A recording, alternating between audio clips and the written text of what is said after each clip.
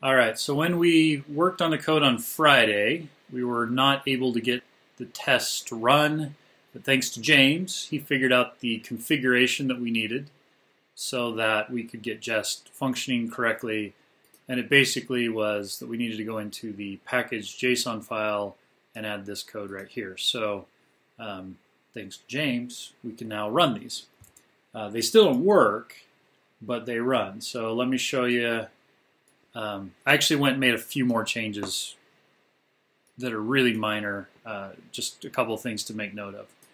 Whenever we build a React component, you're probably just going to import React from React, most of the time. In the situation with our tests, we actually needed something from the React add-ons. So you can't just import React, you have to import React from React/add-ons. And that gives us access to the test utilities. And there are a number of add-ons to React that are kind of considered in development, but tend to frequently get used even in production software. So they have things like, there's a performance utility, I think, in there, and then the test utilities, so those would be mostly for development. But for production, they have some code that helps you write the CSS if you need dynamic CSS in your components. I can't remember the name of it right offhand, but that's kind of what you get from the React add-ons. Okay, so I did that, and then I went to run the tests, and I will show those to you here. Over. So now if I run npm test, takes it just a second, and it's going to fail. We're going to get this really nasty output, which says, I couldn't find all of these things that I needed to run the tests, and if you look at the culprit, it's down in this navigation. It turns out that the React router makes your testing a little bit more complicated. So that's where I wanted to really dig in and start today. So there's this page out in the React router project in the guides, and I've shared that out in the test in the learning room. So the React router docs guides testing. And in fact, a lot of people have run into this problem. So it says if you don't do this stuff, you're going to get these errors, which are the errors that we just got. So you could do this in every single one of your tests, which is basically you're going to create this wrapper class that makes all of these things available by stubbing them out in the context, like this. But that's really ugly. Who wants to do that and spread that across all of your tests? So instead, we're going to follow the suggestions down here, and we're going to try and drop this into our testing, into a test utility that we can then reuse across all of our tests. So here we go. So maybe inside of the test folder, we're going to create a directory, call it utils. We'll have to exclude this from our Jest tests, but we'll do that later. Okay. So what should we name this? Maybe stub router context would be a good name, I guess.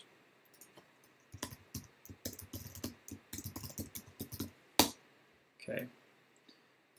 So now I can import the code that I need from that file into my test. So let's go get the code that we need. Here's the helper that they recommend that we copy and paste. We'll drop that into here. And I believe that we will also, let's just do it this way. We'll just need to export it.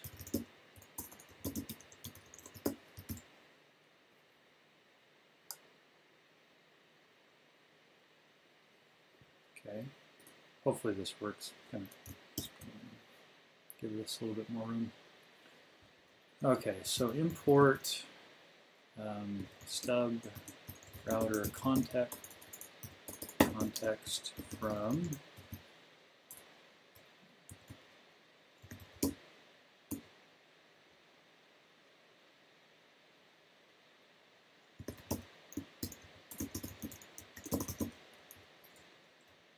All right, so in theory, we should now be able to access this code.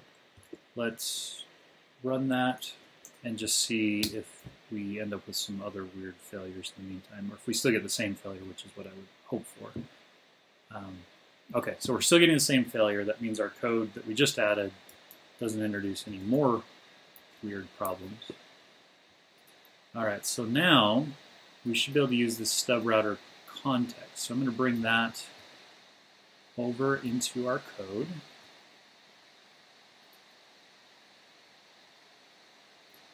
Stick it down here for a second. All right, so we have this available to us by the fact that we imported it. We don't need the individual component, but we do need to do these two lines right here.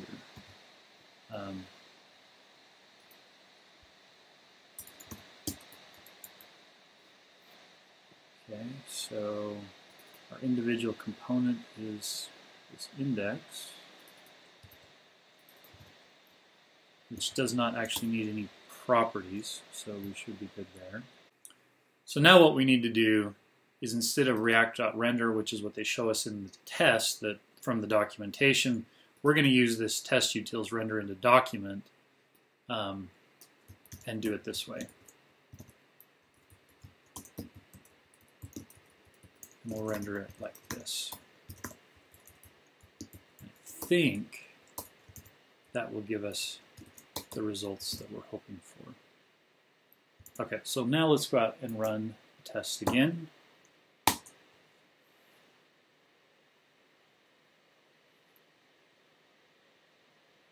All right, so now we have a different error, which is that React is not defined inside of the stub router context. So let's go take care of that problem. And I don't think we actually need the add-ons in here, so I'm just going to import React directly. Let's try this again.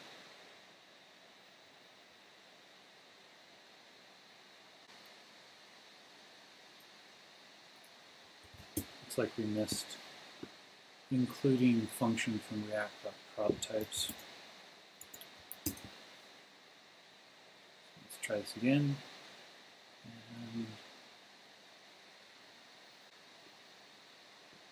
And let's do it this way.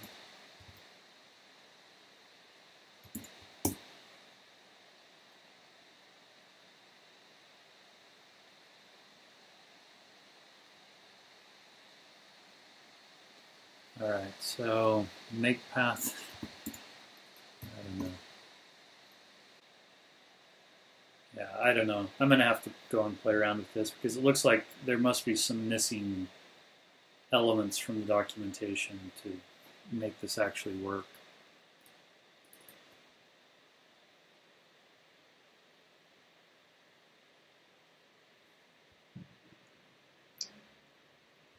I'm sure we can make some commits to contributions to documentation.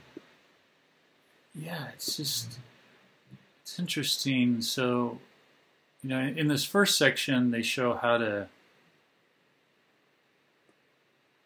add all this extra code that adds these methods by wrapping it up in, you know, we wrap it up in a component that contains the component that we actually want to test.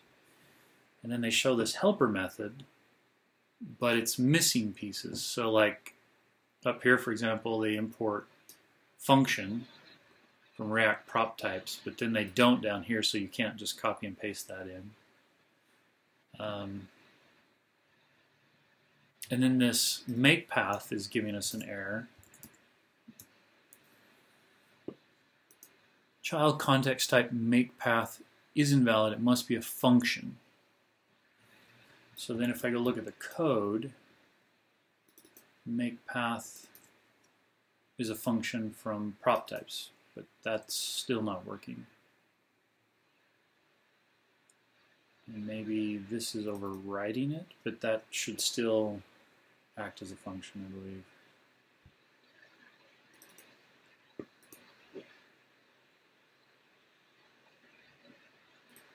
Component props stubs.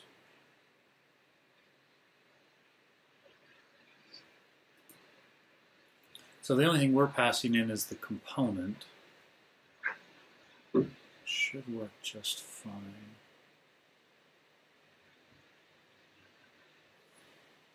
Okay.